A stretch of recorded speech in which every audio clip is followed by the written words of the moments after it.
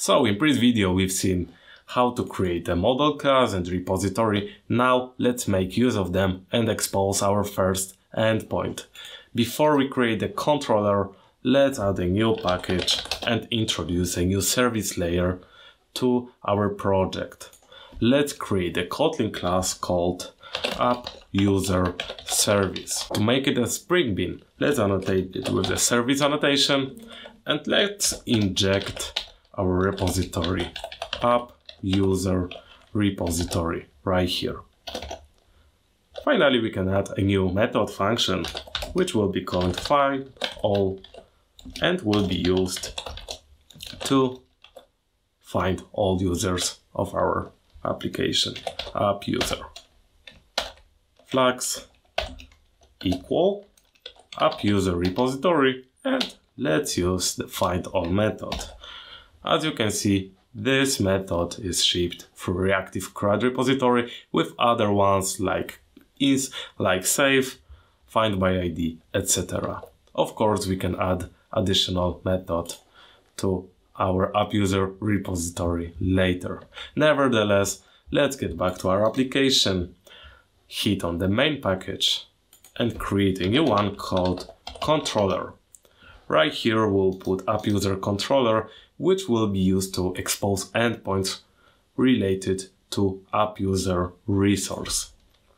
Let's call it AppUser controller. These names are up to you totally. To make it a REST controller, let's annotate that with REST controller annotation. Additionally, I'll add one request mapping right here and put the string with API here. I'll describe what exactly it does later.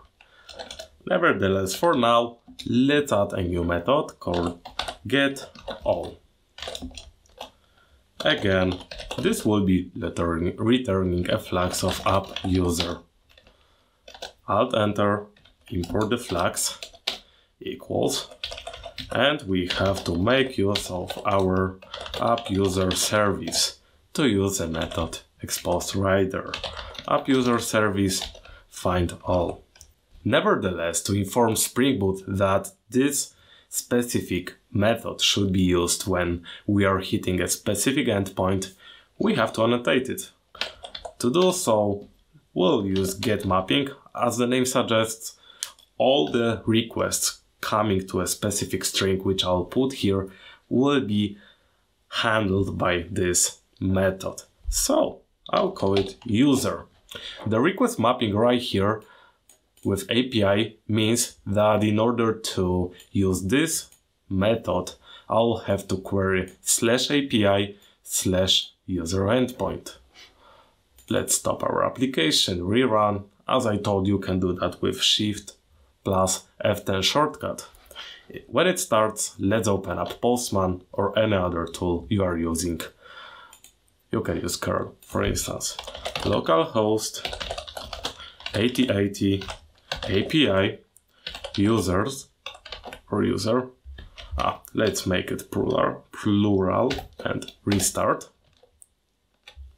Let's get back right here and hit send. As we can see, everything is working as expected and the data that we populated are returned correctly. The next thing I would like to show you will be how to get a specific user by the identifier and later how to handle a case when the user was not found. So let's get back to IntelliJ and let's get back once again to AppUserService.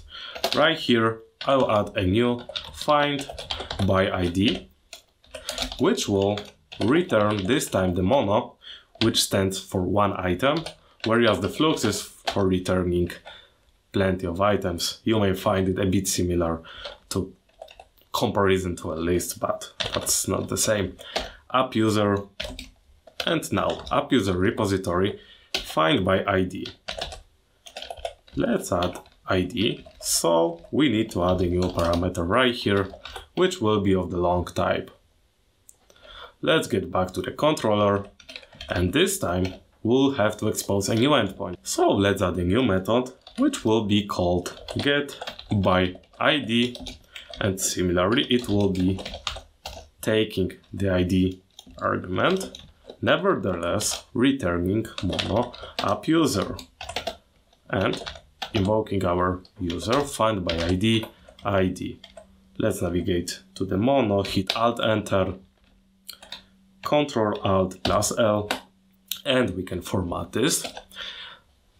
Again, to make use of this method, we have to annotate this with getMapping /users, and the next path segment will be ID. As you can see, these curly braces will be used to inject the value which user specifies right here. Nevertheless, to make use of that, we have to annotate our argument with path variable. Alt Enter, import this time. Just like we did with the columns, if this would be some kind of another name, then we would have to mark it right here to make the binding between this path segment and the identifier. Now, when I hit stop, Shift plus F10, I will rerun the application and once again open up Postman. Let's hit 1. This is correct. Only the one user is returned. Similarly for the ID 2. Nevertheless, we don't have any user with ID 3. Let's see what's happening. That's not too good. We don't have anybody right here and the status is 200. Okay, I believe it would be better to handle that with 404 not found. So let's get back to our IntelliJ application. And the next thing we would like to go is adding a new class which will be responsible for shipping the data and appropriate status codes to API consumer. To do so, I will create a new Kotlin file and I will code errors, because we'll be using later more types of errors in our application. Let's add a new data class and call it not found exception. It will use MSG of the string type.